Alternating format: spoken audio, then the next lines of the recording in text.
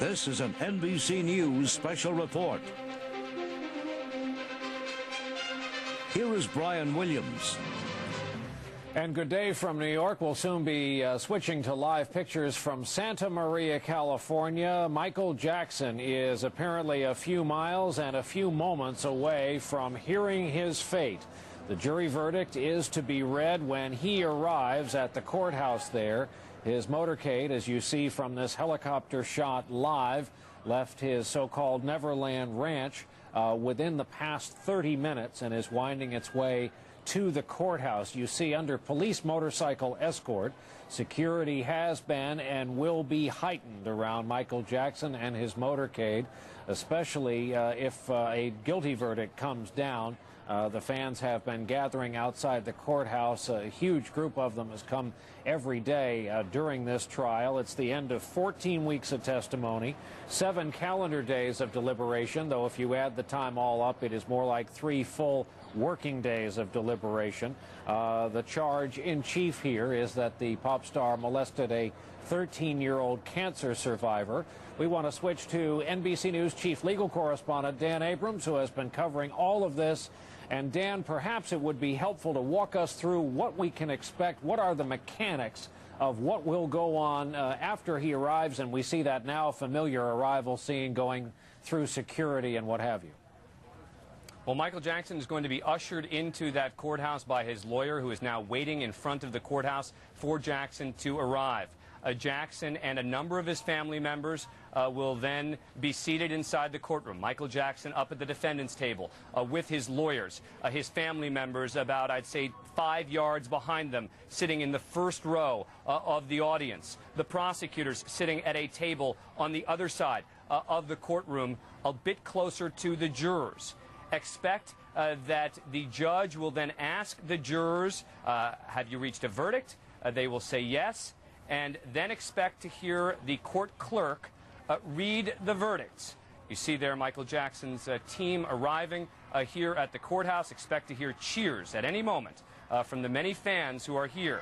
The first charge that they will consider is conspiracy to commit child abduction. The jury will then say guilty or not guilty. Then, if they do find him guilty of the conspiracy, they will then decide, do they find him guilty of conspiring to abduct a child, false imprisonment, extortion? From there, the 4 charges against Michael Jackson of molesting a child, commission of a lewd act upon a child is exactly what it's called. If he is found guilty of any of those 4, and the jurors find, here you see Michael Jackson is about to walk out of his SUV, and Brian, I'm going to stop going through the charges for just a moment to just remind the viewers that this could be the last time that Michael Jackson is a free man for a long time. If Michael Jackson is convicted of one of the serious charges, of one of the felonies against him, he will likely be taken into custody immediately. So there is Michael Jackson arriving. There are those 4 counts of committing a lewd act upon a child. Those are effectively the child molestation counts. Then you've got 1 count of attempting to commit a lewd act upon a child, and then 4 counts of serving alcohol to a child with the intent to molest. All of those are felonies. Now, these jurors could decide, we don't believe that there's enough evidence to believe Michael Jackson molested a child, but we do believe that Michael Jackson served alcohol to a child. If that were the case, they could convict him of a misdemeanor.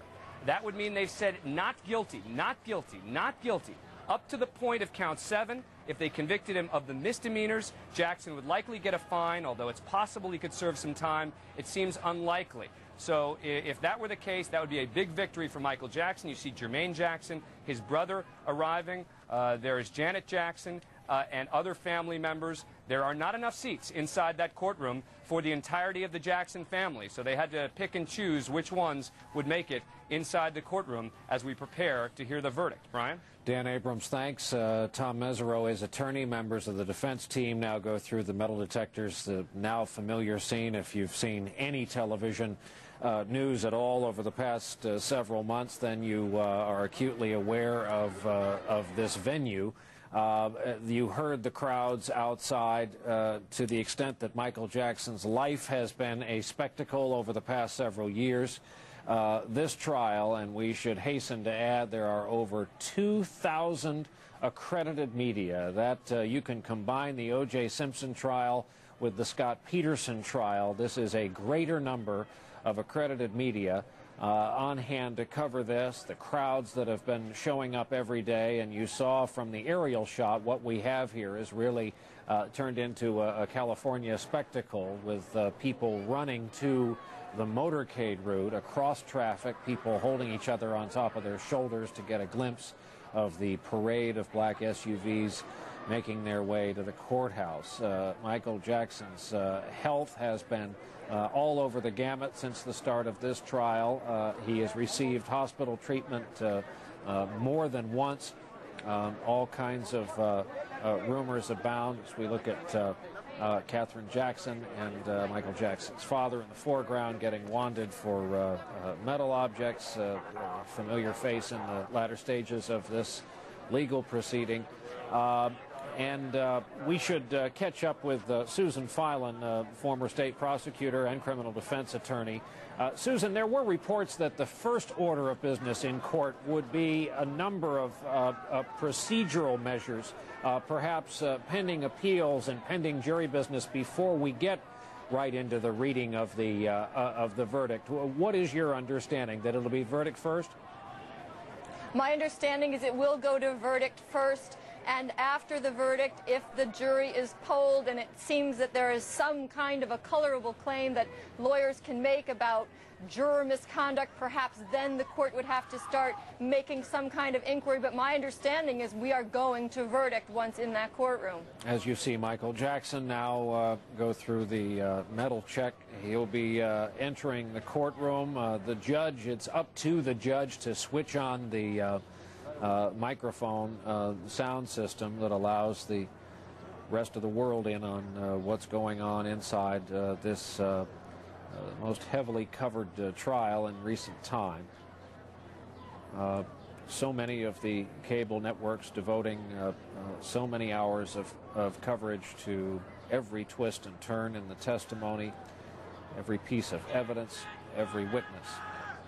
Our microphones still picking up the crowd, the fans outside, and for whatever this trial has said about culture in the United States, we hasten to add there are so many in so many nations around the world following this, so many of the accredited media from other nations sending their representatives to Santa Maria, California. It is said there in the media village that the activity goes all night with the deadlines in various time zones around the world.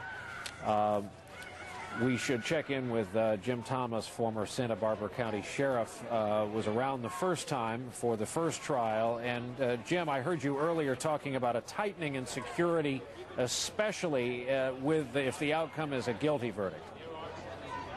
Yes, Brian. I think one of the things, in fact, I was talking to a person who's close to the Jackson family, who said that their concern with the verdict is that if there's a guilty verdict, that some of these fans are so devoted to him that they're concerned for their personal safety as well as the action that they may try and take against the media. As the media walked in today to go into the courthouse, there was chanting of liar, liar. They don't like the media and don't feel that Michael Jackson has been treated fairly. So if there's a guilty verdict, it's going to be pandemonium. If there's an innocent verdict, there's going to be pandemonium, but probably no violence. As we mentioned, 60 days worth of testimony. Prosecution case went 45 days. Verdict, the jury rather, 8 women, 4 men.